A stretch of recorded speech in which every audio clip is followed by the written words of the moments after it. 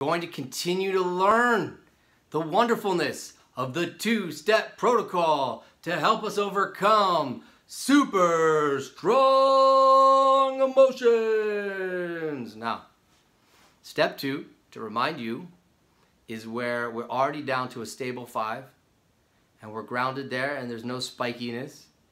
And now what? We're going to So the second part of the two-step protocol has two main purposes. Purpose number 1 is to calm that body further. You want to get it down from that stable 5 possibly to a 2 or a 1 or even a 0, and then you'll be able to fall asleep and stop spinning about this thing in your head, or then you'll feel really calm to be able to go back and deal with this person or situation. The other option is to clarify the mind. Because think about this. When you're triggered in rage or shame or panic, your mind is distorted. It's not clear. There are things being filtered out, things being taken in. You've got a leaky gut mind. And if you're not clear, you won't have clarity. And if you don't have clarity, you won't have wisdom. And if you don't have wisdom and clear mind, you're probably going to end up with the same results as you had before. So that's what these techniques will be about. So you might need either to calm the body or to clarify the mind or both. So coming up, we're going to have 6 techniques. The first 3, again, are going to be diaphragmatic breathing. They're going to be ocean tide breathing and moving mindfulness technique, followed by clarify the mind with first learning about story situation technique and distortions. And then when we're about usefulness and truthfulness, and finally automatic patterns and alternatives to that automatic and a good game plan. All right, here we go. Super strong emotions. Overcoming. We're going to go over today the baby breathing, also known as abdominal or diaphragmatic breathing.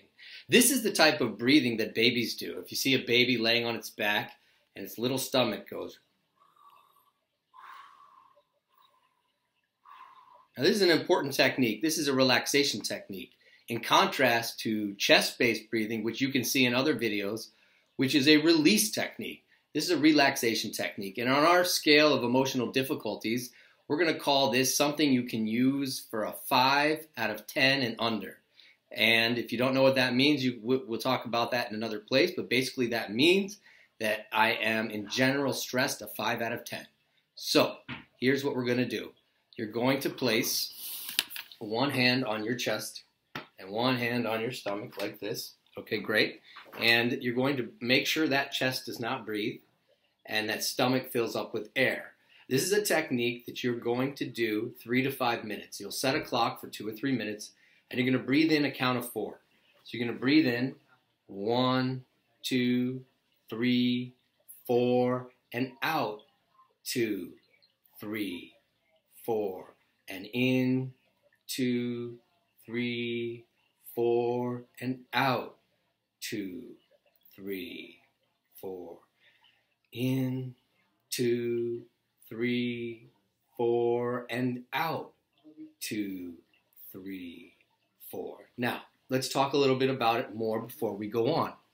So, this technique is really important for calming down at night, for slowing the mind. It basically gets us out of the fight or flight mechanism. In this version of the technique, it doesn't matter what your mind is doing. In other words, you could watch TV and do this. You can listen to music and do this. You could even be driving in the car, although I don't advise it, and do this because you might get too relaxed and get yourself into an accident. So don't try that. But you can be in a park, you can be with a friend, you can be in class, and it's great because, hey, it's just breathing, and as long as you're paying attention to some degree, nobody will notice you're doing it. Now, obviously, if you're alone and doing something relaxing, it will be more effective.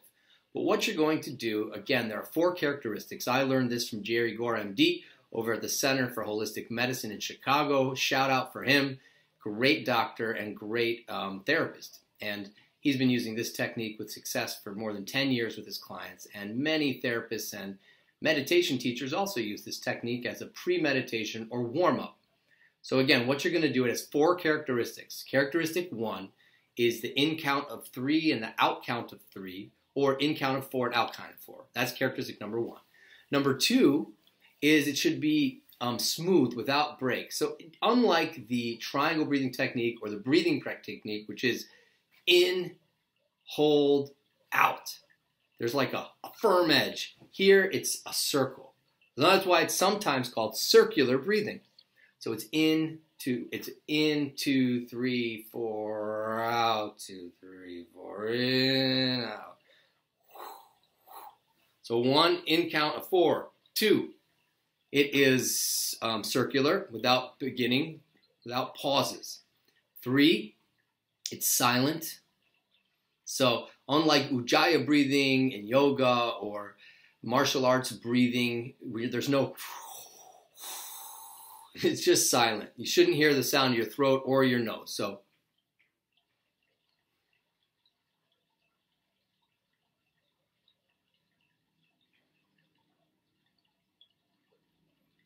and in general, we're going to use our nose unless you find that difficult for any particular reason, and then you're going to use your mouth, but nose. So we're going to use nose breathing, no pauses, count of 4, and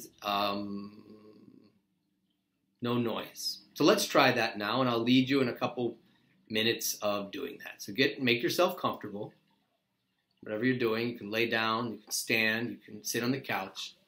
And what you're going to do is, again, for the beginning, you can put one hand on your chest just to make sure you're not breathing in here. And it might take you a few seconds to get used to this if it's not natural for you. You're going to close your eyes if you can. If not, just look at the ground or don't, or look at the TV, whatever you're doing. You're going to breathe in, 4, and out. In, 2, 3, 4, and out. 2, 3, 4, and in, 2, 3, 4, and out. 2, 3, 4, and in, 2, 3, 4, and out. 2, 3, 4, and in, 2, 3, 4, and out. 2, 3, 4, and in, 2, 3, 4, and out.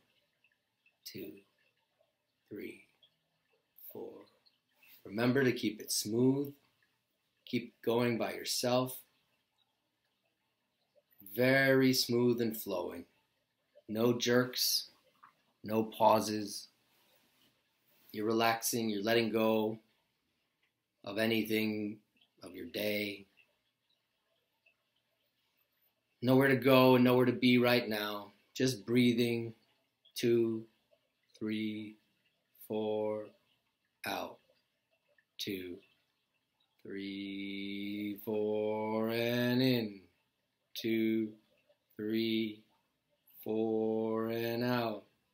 2, 3, 4, and in.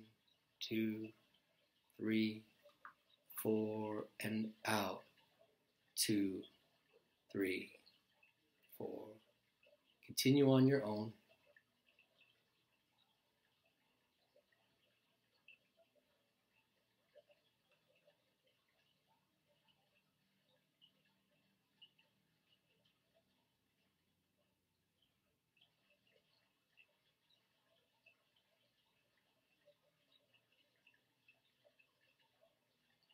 And in, 2, 3, 4, and out.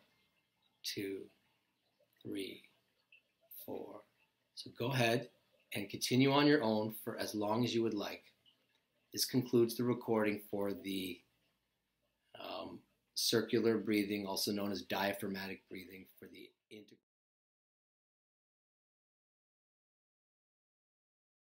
Well, hey, we're on to the next technique in this wonderful course I'm so excited about, overcoming super strong emotions. And I'm Daniel Levy, your host and facilitator. So now we're moving on to ocean tide breathing. This is the second tool of 3 tools in the second step of the famous and infamous two-step protocol. In this half of these techniques, we're talking about grounding and calming the body.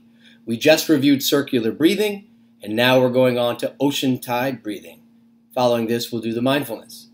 So ocean tide breathing is a little bit different. Before, we talked about a silent stomach-based breathing. Now this involves a visual component. And in this breathing technique, you are going to breathe in your stomach like a balloon and fill it up. Now, there's going to be noise, and basically you're envisioning that as your breath is coming in, it's like the tide pulling out. You know, like the tide goes over the rocks, and it pulls. And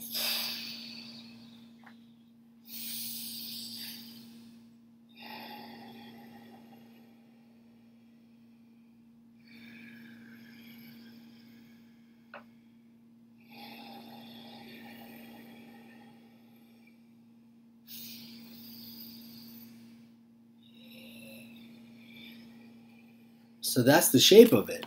So you're basically breathing into your stomach, and as you breathe in, imagine that air, it's like pulling that tide backwards all the way till it crests with that little bit of tension. And when it's all the way done, it comes forwards.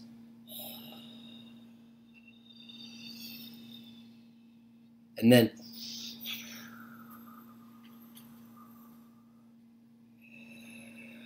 I think you get the idea. We'll practice in a minute. So to summarize, you basically breathe in your stomach, which will look a little bit like this. I know that's embarrassing. Luckily I don't care. But sorry to my wife and friends, whoever sees this and says, "Oh my God, I can't believe he showed his stomach like that." But oh well. So as you breathe in, you fill up that diaphragm, and you're pulling back over those stones, and you're going to put that breath either through the mouth or the nose, a little bit in common with Ujjayi breathing. So you're going to breathe in.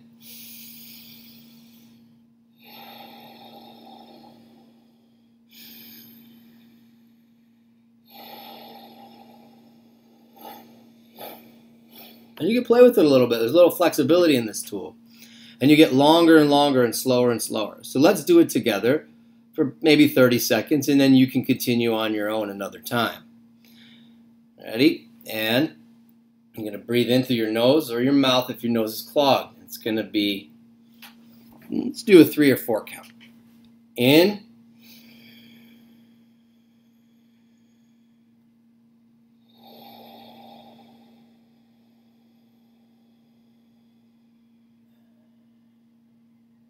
And in.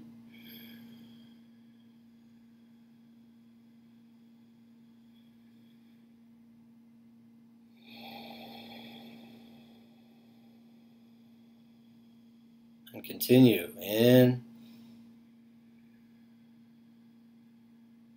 And out. And continue on your own now. In. And out. And as you hear it come in, you can imagine seeing the water being pulled over those tiny pebbles or the sand, the glistening of the sun on the rocks, the sun on the sea, and then it comes in.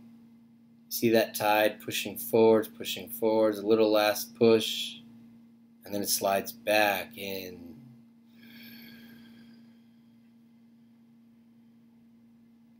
And out. And in.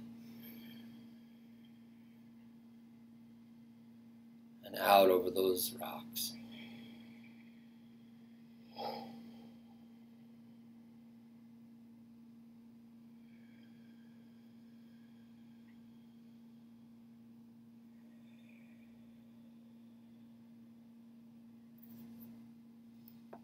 So,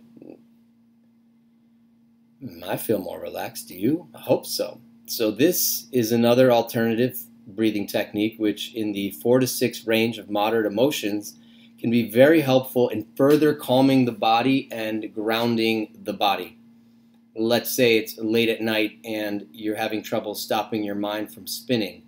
Doing this breathing with the visualization may help you unhook and just calm down and fall asleep. But it's not going to give you more clarity. We're going to talk about that in the second set of 3 techniques when we work on clarifying the mind and finding truth. It also could be useful if you're just feeling real agitated and activated and you just want to calm down. The more you visualize it, finding whatever images and sounds that resonate the most for you, the more effective it will be. And I recommend starting kind of shallow and getting longer and longer and longer and longer to whatever's comfortable. And unlike the circular breathing that really has no stops and no tension, a little bit of tension is helpful here, especially if you're in a 5 or 6 range, because you're getting a little of that tension release. So you have that little extra at both ends. And the idea of this course in general is that you have a set of techniques and you don't need to learn them all. You have a menu, and you're going to, at the end of this, make your cue card, your Deal Differently card, and you're going to just choose the 1 or the 2 that really help you. All right, stay tuned for movie mindfulness. Here it comes. The movie mindfulness technique. You're going to imagine that your emotions are on a screen in a movie theater. So basically you're going to sit back in your chair or lay down and imagine that all the difficulties that you are experiencing right now, the mood flows, the mind states, you're going to put them on a screen out in front of you. You're sitting kind of in the front row or the third row, and you see all this on the screen, and let your imagination flow. Your eyes could be open and you could be picturing it kind of out here, or your eyes could be closed. And as you're picturing it, you're like, wow, let it be colors swirling or let it be a drama playing out. You want to make yourself into an observer. Maybe you feel your body pounding in your heart. You're feeling upset. You're feeling a lot of swirling of emotions. That's okay. Imagine that they're on the screen and that you're looking at them. And let your imagination take over and it's on the screen. And wow, like, whoa. That's intense. Look at that. Look at that red. Look at that. Look at that fight happening between those 2 guys. Whatever it is. And now, once you kind of do that for a little while, you allow yourself to move to the 7th row. You're watching it on the screen, getting distance, observing, witnessing, disengaging. Wow. Man, I'm angry. Wow. Look at that smoke coming out of that raccoon's head or whatever you're picturing. And you're going to move from the 7th row to the 10th row to the 15th row. And that movie screen is going to get a little smaller and a little more distant.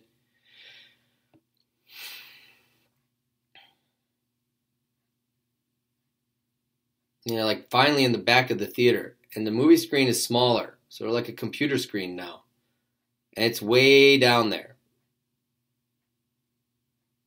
Just watching like, wow, I can't believe how upset I am. And why am I so upset?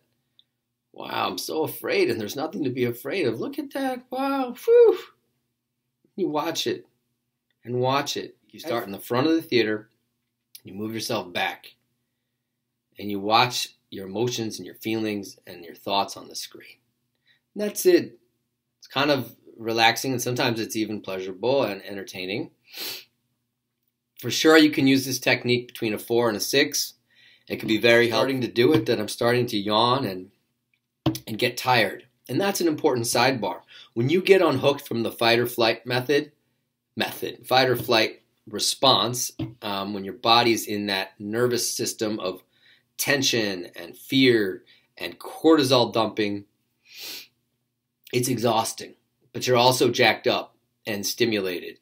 So when you unhook and unwind, one of the things that can happen is, like I am right now, and I'm unwinding even more, is you'll start to yawn. And why am I yawning?